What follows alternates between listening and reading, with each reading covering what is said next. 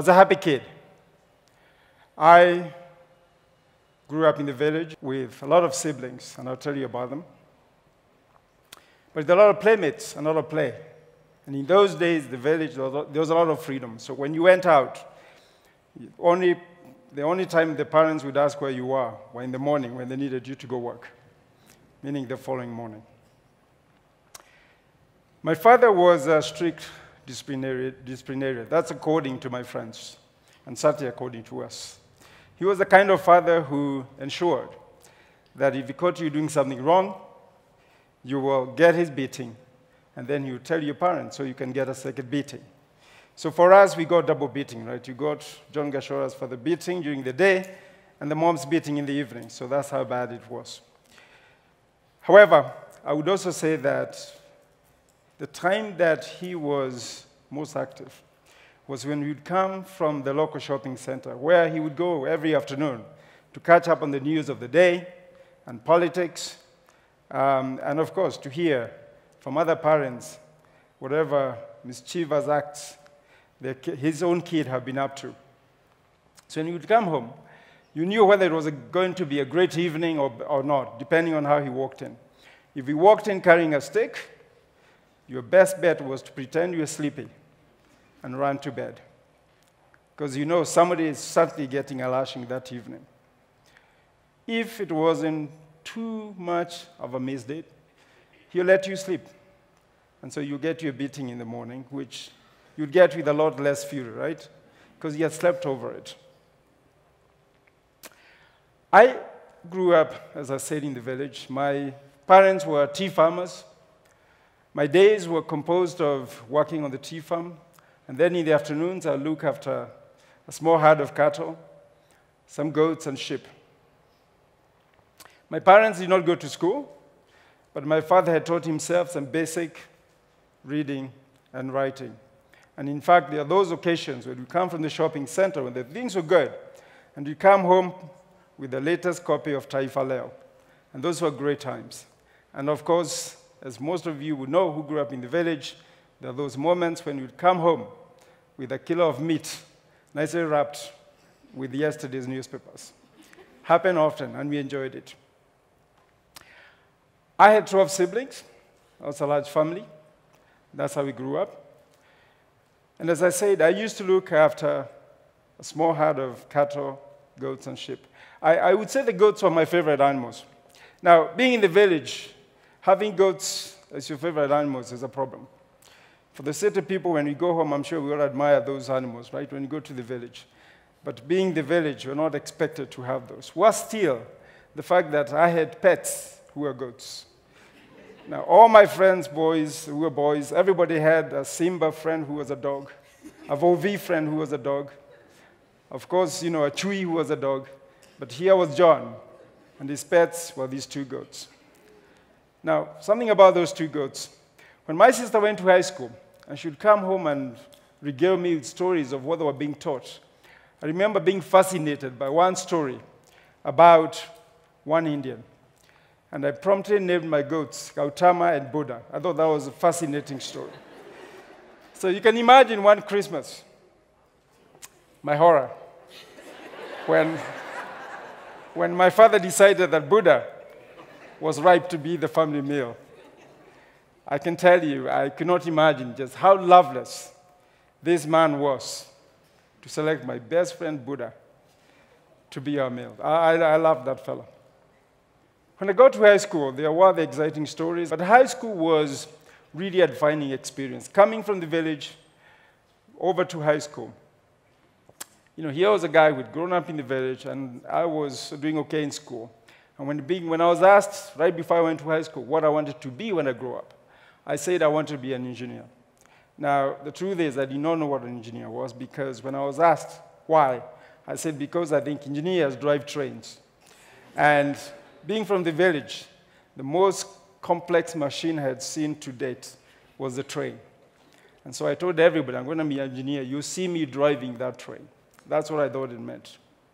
But as I said, when I went to high school, it's great to meet people from various walks of life. I met sons of parents who I had read about in the newspapers, or heard about on radio. We didn't have a TV then. So it's a great experience. But the most defining moment of my experience in high school was actually in Form 3. Because in Form 3, that's sort of when you start looking a bit into your future. In Form 1, you knew you're being harassed, you're being monolized, as you used to call it. In Form 2, it's freestyle. That's when you have to mess up. In Form 3, you start thinking about your future a little bit, because that's when you start making your lifelong friends. Yeah, that's when, for us, that's when the decision will be made whether you're going to be a prefect in Form 4 or not. So it was really important. But one of those moments that was key was that in Form 3, we would elect the officials for the school clubs. We had the historical club, we had the science club, you know, I'm sure you remember them in school. We had all the clubs. And the process of being elected was quite rigorous. You had to form coalitions. So we formed coalitions before there were coalitions in the political center. We did building bridges initiatives to win these elections. You formed alliances back in the day. And of course, there are those moments of handshakes that we had to do quite a bit. So before politicians taught us about these things, we had done them in Form 3. And you went through campaign, form teams, and hopefully the students would vote for you to lead one of those organizations. My team triumphed and won, and I was elected the chairman of, ladies and gentlemen, the Young Farmers Club.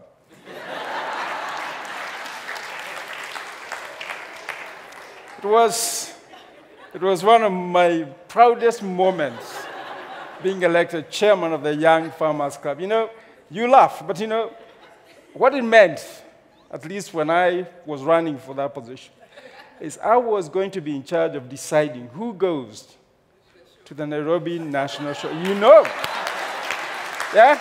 And it was a big deal, right? I would organize trips for young farmers to go to girls' schools to discuss wink-wink farming, right? So that was my job. And I was really proud.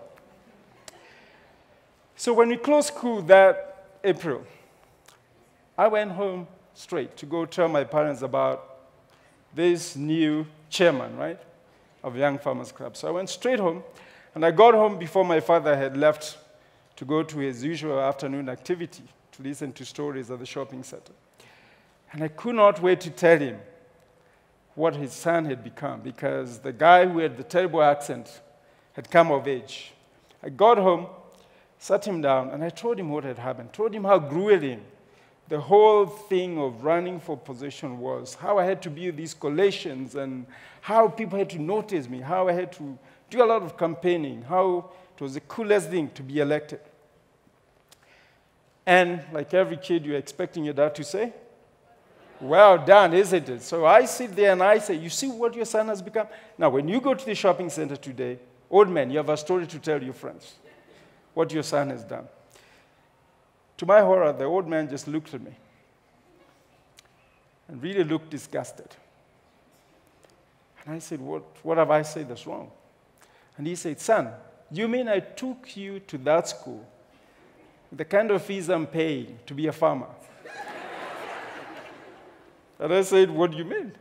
He said, you've seen what I do every day, what struggles we go through every day. I took you there because with you going there, I thought you had escaped the village. And what you're telling me is, after everything you know, you've decided that you want to come back and be like me. Is that why I'm wasting my money? Do you want to come back and I teach you how we do this? Now, I really felt hurt with that rebuke. Because as you can imagine, a young man who is really excited to tell about their wins, I couldn't take it. And I remember looking at him and telling him, that's why you never went to school. And it was really, really mean sentence to say, but I had to say it at that moment. Then he took off, and I went to my mom. And I told my mother, I've really been upset with your husband. I did not call him my father. With your husband. What happened? So I explained to my mom what had happened. That time I was tearing up. And after telling her the story, how I had gone through this semester, I was still doing well academically, so I didn't see why he was worried about that. And She said, what did your father say? So I went ahead and told her what my father had said. What else did he say? So as I remember what he had said, some of the words he had said were, in you, I see a leader. This is what he had told me. In you, I see a leader. And leaders don't compete on the prowess of a djembe. They compete on arguing ideas. Yes, I never went to school, but don't you have a debating club or something like that where you argue ideas? These are the things he had said to me. But obviously, the only thing I had heard was, do you just want to be a farmer like me? So I explained to my mom after I'd come down. I remember my mother looking at me and saying, son, your father doesn't always know how to talk to you. And I know you may not understand where he's coming from, but in you, he's seen an escape from this village. In you, he sees a leader. You might one day run a bank. That's what he tells me. And he said, your father loves you very much. And I said, does he even know what love is? And she said, yes, your father loves you very much. And as I reflected on those words, those reassuring words from my mother, I thought about what it means, what my father was really trying to communicate. And I really thought about what kind of chairman of young farmers I was going to be. And I started to recast myself immediately. And I viewed it more as leadership, as opposed to organizing for Nairobi Show, that I was going to change what young farmers was all about. More importantly, I started then think of myself as a leader, seeing further than what my eyes had seen before, which was to be this proud son of a farmer. And I think that sort of defined my future. Because from there on, everything I did, my purpose became leadership. It became so much so that many years later, when I met my wife, she tells me on our first date, I told her that I'll be a CEO of a bank in Kenya. Now, we were not in Kenya then. But apparently I told her I shall be a CEO of a bank in Kenya. And when she asked me, how do you know? Apparently, I told her, because my father said so.